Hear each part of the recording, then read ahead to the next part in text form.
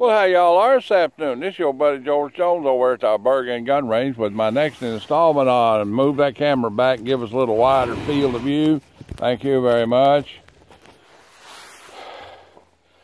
And with this installment of Move That Camera Back and Give Us a Little Wider Field of View, we're going to talk about my favorite 380 automatic, which is this. The Breta Thunder 380. The Breta Thunder 380 is a pretty neat gun. I like it. I've had it for some time. I've shot it a lot. It's pretty much my regular carry gun. Things may be changing. We got this. The Grison, what's it called? MC14T, which is a licensed copy of the Breta 86 in caliber 380. We've been looking at this gun. I haven't shot it yet. We fired it over. Ed fired it over a minute ago, just to make good and sure that it would work. And he likes it, and I'm fixing to shoot it here at 10 yards and see how I like it. So it's got an extended dust cover down here on it where the Breta didn't have. It has 3 Picatinny cuts in it, so you can mount something on it if you want to. I don't know what that would be. One of them newfangled cup coffee makers or something that might enhance your relationship with your wife or something. I don't know. Whatever you take a notion you want to put on there. Light would be the obvious choice. Okay, it has ambidextrous safety, which works whether it's cocked or not, but it does not have decocker. It has the slide release is over here, and this is a tip-up barrel arrangement, just like on the original Breta. I think the Breta 380s and 32s had the tip-up barrel. Of course, 25s and 22s do also. We're going to talk more about that later. It has mono magazine release, only on one side, easy to get at with your thumb. It doesn't have a dingus on the trigger. It's a conventional safety gun. It's cocked, you've got it on safe. It ain't cocked and you still got it on safe, whether you like it or not. It has that stuff that they call G10 so often, which is actually what do we used to call it? Anyway, it's fiberglass resin and fabric. What's it called? Micarta? Micarta. Similar to Micarta. That's it. It's McCarthy. It's that McCarthy material. And it's got a design in it that makes it look, and I don't know, it feels pretty good in the hand. It has a grooved back strap, a grooved front strap, and it has a lanyard ring on the bottom of the mainspring housing. And tip-up barrel. Give me a bullet, will you? I'll take one out of the magazine, but the tip-up barrel, you don't have to rack it. So, it's a tip-up. So you just hit this guy, put your one in there. Now, one of the things you notice about this is it doesn't have a cut for an extractor. This gun is straight blowback. It's not delayed blowback or has any locking mechanism to it. It's straight blowback, just like a Raven 25, so it doesn't use an extractor. It just uses an ejector. All right, now the gun's loaded, see? None of this nonsense. It has a 13-round magazine. 13-round magazine, and this one is Megar. But it takes a Breta mag. So the magazine is not proprietary. You can actually get a high capacity 380 magazine, I don't know what the model would be, Breta mag, and put it in the Grison. So, with all that being said, let's try some fire rotation. Let's shoot a fight and see what happens. So it's like a single action automatic. You've got to, well, you have to cock it the first time. You're on safe, the gun's not cocked, okay, trigger's in neutral. So to get out of this, you can pull it all the way through or you can cock it the first time.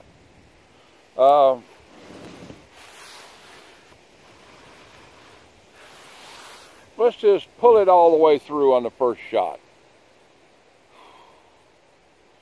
We've got a target up down there at 10 yards that I've tried to patch up. Targets are getting hard to find. Let's see how we do at 10. I completely missed it. Long, creepy trigger pull. All right, let's try a little target reset. All right.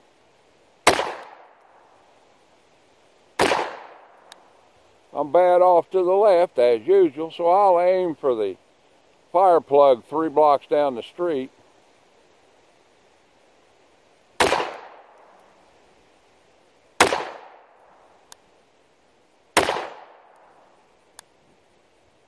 There we go. I get used to the creepy trigger and all of a sudden it shoots a lot better. It has a fairly long reset, and then even from reset it has a long creep back to the point where it's going to fire. So it's got kind of a creepy trigger, weird. It's like, okay, you finally get back to the point where it'll fire, and then you let go, it goes back to reset, but then instead of it being right there from reset back, you go to creeping back again till you finally get to the discharge point. You know.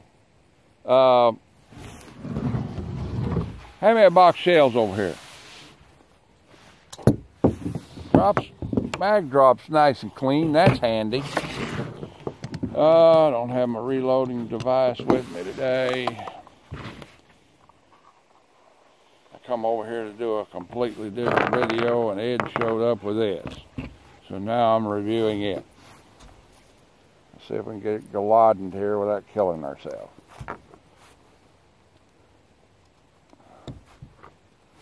Magazine lips are kind of sharp right there at that point.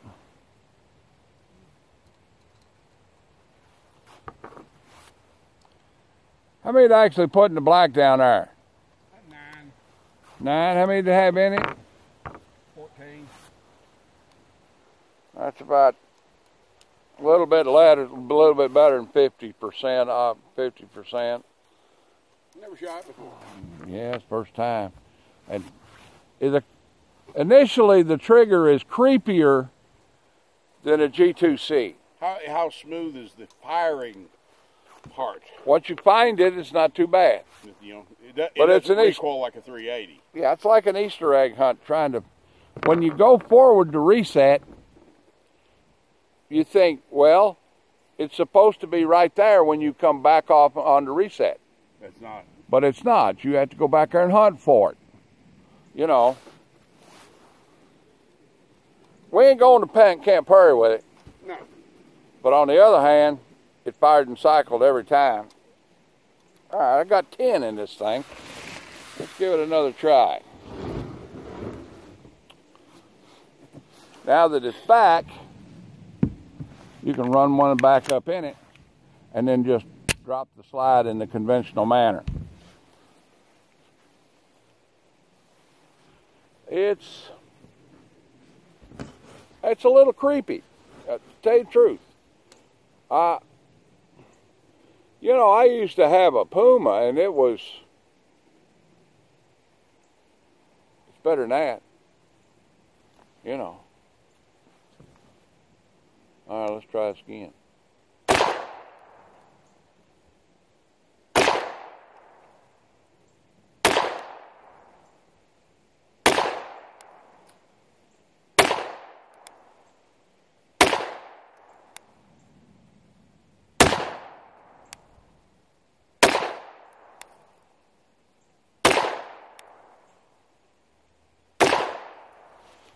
Well, that's a little better. That's all 10. That was all 10 in the black. Yeah.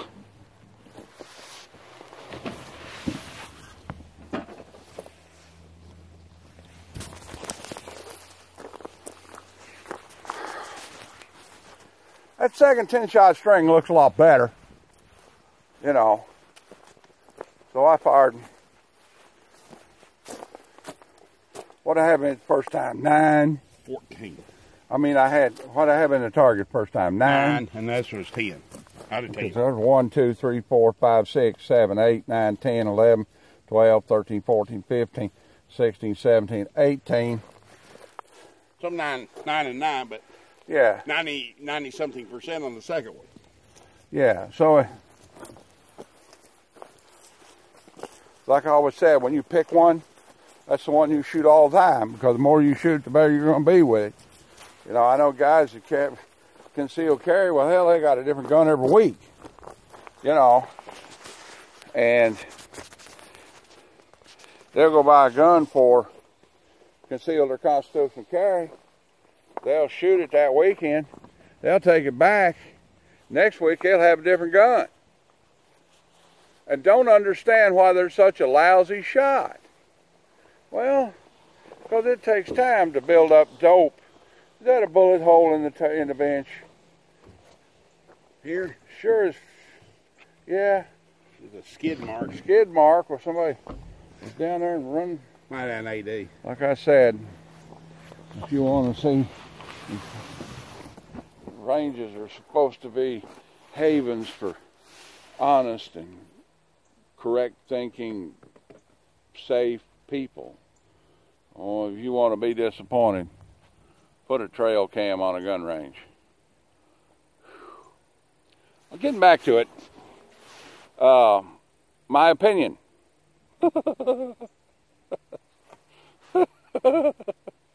My opinion. The Grison MC14T it's pretty acceptable. I don't know what the money looks like on this thing, but it's around 4.5 or 5 fingers. If a boy had the budget to put 2 or 3 boxes of 380s through it, sit down and really practice on it, I think it'd be all right. You know, if I had the money to put 3 or 4 boxes of 380s through this one, a borrowed gun, you know, I think in the long run you'd be okay. Now, the recoil parameters on this gun are nice. It's a comfy gun to shoot, okay? The grips are cut out in such a way that you can access your controls easily. The grips, the micarta grips, are nicely textured. The width of the gun, both side to side and front to back, are just about right for me. How does the weight feel? It's a little front heavy. Because George and I were talking, I said, now this is supposedly like an alloy frame. It does not feel like an alloy frame. It feels more like a steel frame. Yeah. It's right. It's a 1.5 pounds unloaded.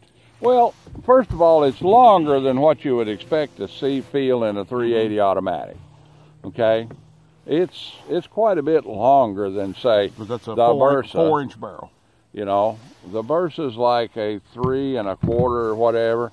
This is a 4-inch barrel with this large trunnion out here on the front of it to give it strength. You know, it has this crossbolt mechanism in here. You know, it has some weight to it. And of course, there's more here than there normally is on the dust cover mounting rail. With a 4-inch barrel, you're getting all you can get out of a 380, so that's nice. Yeah. Overall, pretty good gun. I think it's worth the money. If you don't mind a little bit bigger gun for concealed carry, this would be a good one. This would be a good rudimentary gun to have around the house that anybody in the family of his age could use it. Like that. And it has a alloy frame and so forth, and it's just, yeah, it's good. I like it. It's okay. Well, that's about the size of it for this installment on 8. I got this relatively new gun. Lactate, Sharify, commentate, and some scribble. Leave me a $1 on the Patreon bucket on the way out the door if you want to. And well, if you don't, I'll keep right on making content for you. You know, as Tom Bodette used to say, towels are a little scratchy. We got no Wi-Fi. I think there's a body in the room down the hall. God bless America, join the NRA, and God bless us each and every one. We need both of them's help. We'll see y'all.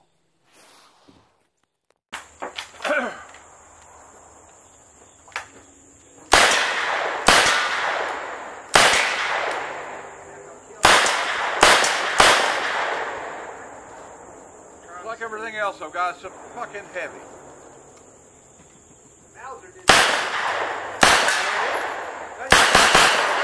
Great. There's another one over here.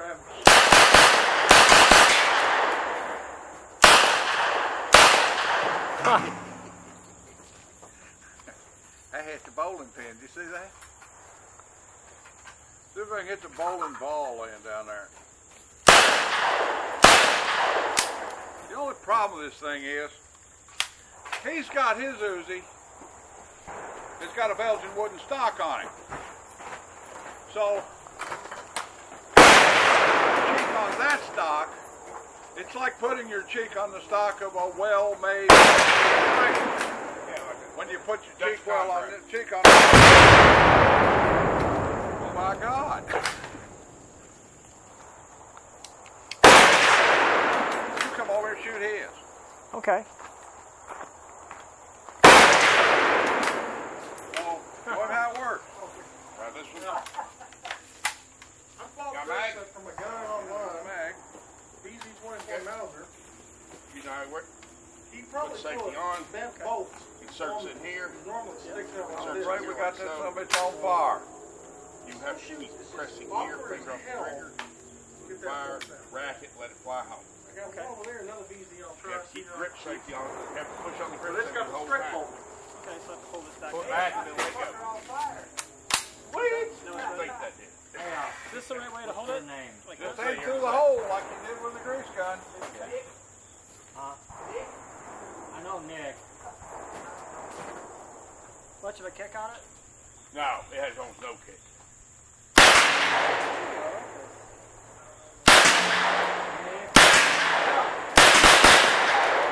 Give me their two names so I can write Yeah. it. Yeah, Foster's dad.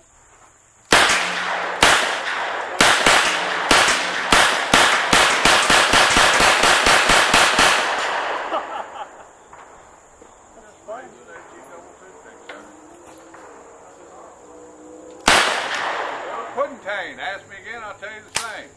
That was There fun. we go. What's your first name, sir? Scott. Scott, Matt. Scott, Matt. Okay, cool. Man, that's an awesome gun. I like that. Well, here, you take that one back. Hey, You take this one. Scott, Matt. You take this one. You take that one. All right. You take that one while you're at it. Let me get a camera.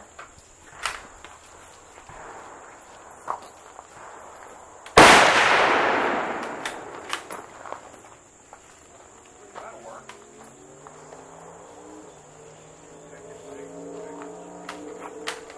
I was just gonna set it there. Record yours if you want. You know, I'll record all of them.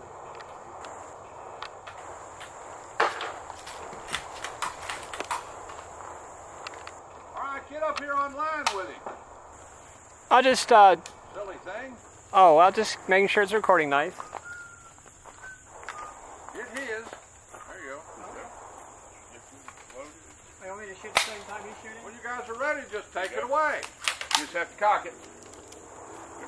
Okay, so Go. pull this back, right? Okay, yeah. I'm just squeezed in. All the way back, then release it. That's good.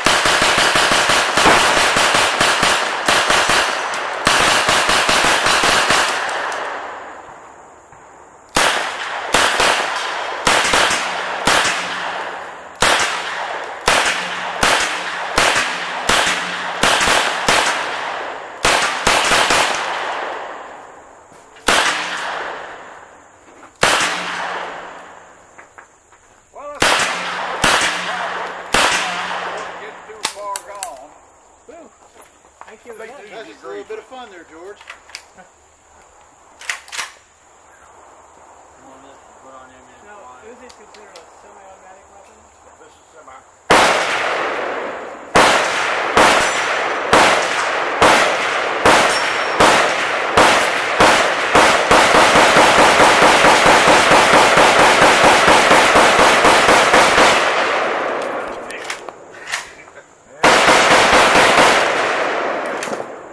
It's on fire! You know, I don't think it matters. No, it doesn't.